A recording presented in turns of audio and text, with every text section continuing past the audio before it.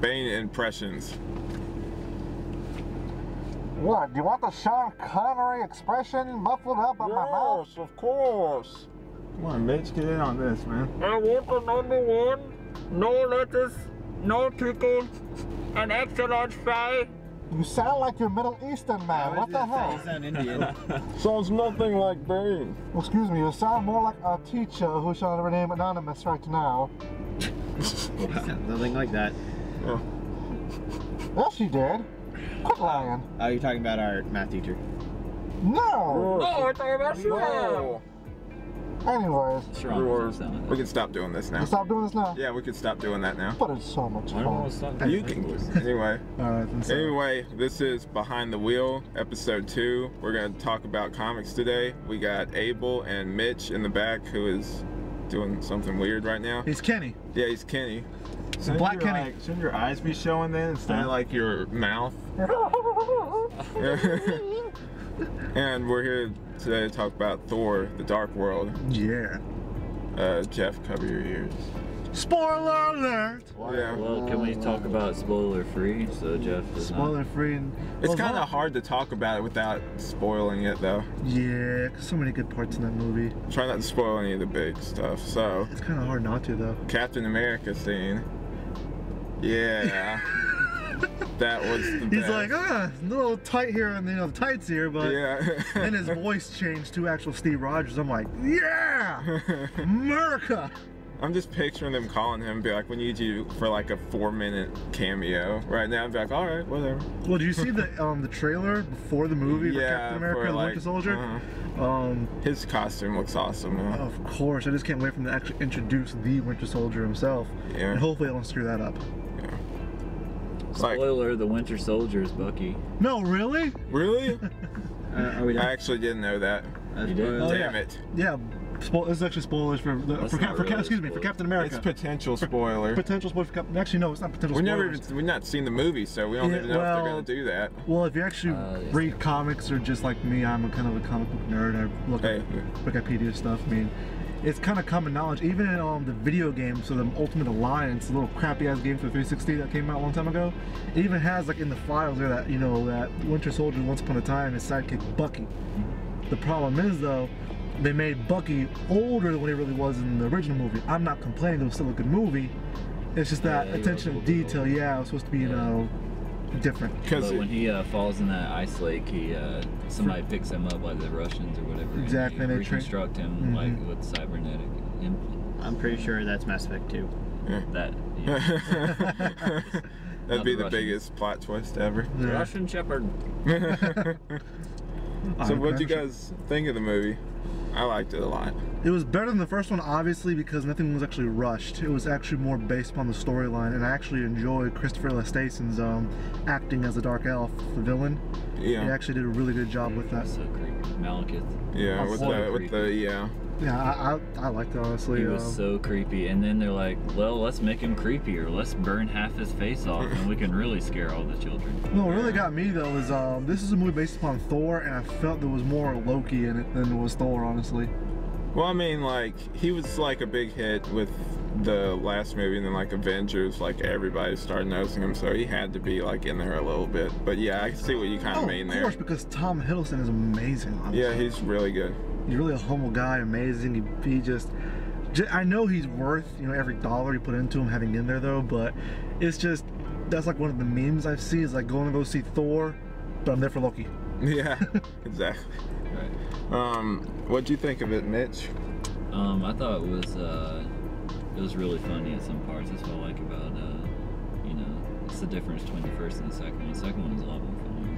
I felt like the first one was just like they spent a lot of time on Earth, and I think like the strongest parts were when they were off world and were on like his own home world and everything and doing all that kind of stuff. I think that for most of that last movie he wasn't even Thor, and for this one, like all that, most of the stuff took place on the different worlds, which I thought was really cool.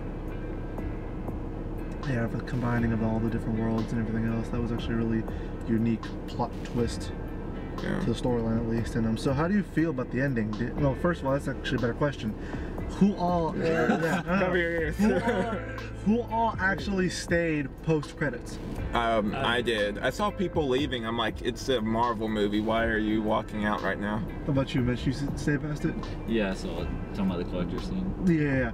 What happened to me was I was at the Epicenter in Charlotte, and I was enjoying a couple beers, you know, drinking, watching a movie, you know, Having a good time. having Yeah, a good time. having a good time. Yeah. And one of the guys working there says that on opening night, when Thor came out, no one stayed. Wow. Everyone left. That doesn't make any sense to me because you think people that came there would know, okay, I need to stay for this because there's always stuff at the end of these Marvel movies. Yeah. Next question. Wait, done with spoilers? I think Yeah. This one. Well, you're the one that always liked to find Stan Lee, right? Yeah. Close your ears. So, who else enjoyed it and thought it was appropriate for where Stan Lee's character was at? Oh, the retirement home. Mental hospital. Yeah, Mental hospital. Mental hospital. I thought it was appropriate for that man. Yeah. I'm sorry, but you're a comic book, creator. I mean, you kind of are a little half insane. So, to have him in there, I was like, yeah. Yeah. So, I guess moving into the next thing. Okay, next thing. Okay. Yeah. We're gonna talk about Superman versus Batman right now. Are you guys excited for that movie? Oh, the movie. I thought you were talking about. Okay. Not if the same actor plays Superman. Oh, you didn't like him? I hated him. Oh, really? I did not like the Man of Steel movie at all. I gave up on Superman after like the original one with like the John Williams theme. That Superman one, because that was like the original tights and happy colors and underwears on the outside, I mean, Yeah. that's the kind of Superman I like. These new ones that make him seem like excuse me, I don't know if you want to use the word, but it's a pussy. I don't know if I'd use those exact No, words. it's like, I'm Lois Lane, but Superman has but Lois Lane has a boyfriend though. What the hell do I do? You're Superman. You do what you want. I'm sorry, but you're super strong and you can fly. You really think You that can fly. point? Well, excuse me. You can jump really high. Whatever. It's just a matter of fact of this man has superpowers beyond belief, and he's worried about literally a mere human that he could snap like a twig. He's like, what do I do? It's like the Spider-Man movies, number 2 and 3. It's like he became complete bitch status. Where's that damn manpower at, They need to watch Mulan and get over it. Yeah. Ben Affleck, Batman, Batfleck. It's one of those things where I can't judge until I see it. I had my disagreement at first, he fucked up Daredevil, so we screwed up Daredevil. And, There's no you can say pretty much anything. It's just I demand then that every time I cuss, you have to do it in an homage to Epic Mealtime. Go every time I cuss. All right then. But it's like I was saying earlier, it has to be I have to watch it then judge it. I know. Because you never know with some actors how well they pull off role. Like going back to the Batman movies, the only thing I really compliment with it about it was Anne Hathaway playing Catwoman. I was totally shocked because at first I'm like, and then I'm like, ooh. That chick from the Princess Diaries? What? Yeah. How do you think the setting is going to take place exactly for the fight? I mean, how they're going to meet? It's going to be like the comic books, like the cartoon shows we watched back in the day. I mean, do you think this would be like a prequel to like the Justice League maybe coming out with the series or what?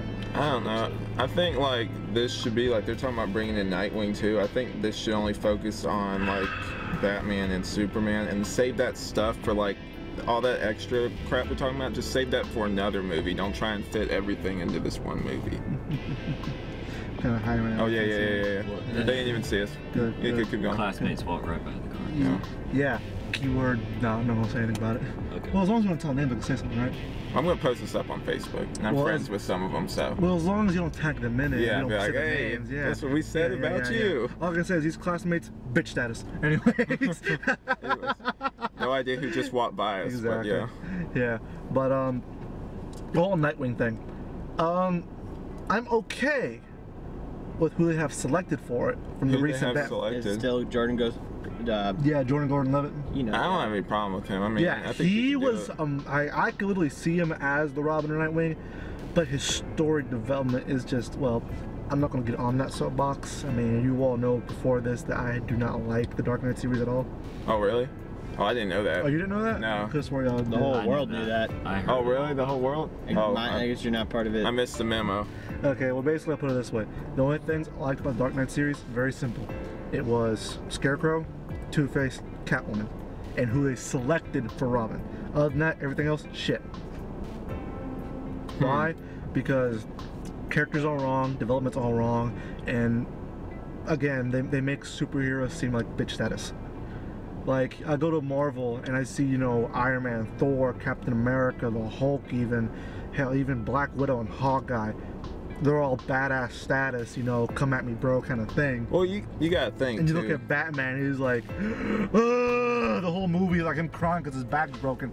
I'm like, this is really what I'm just come to watching is, you know, a man being upset because his back's broken. And then of course, this man has some, like, obviously some training to fight combat and to survive any kind of condition.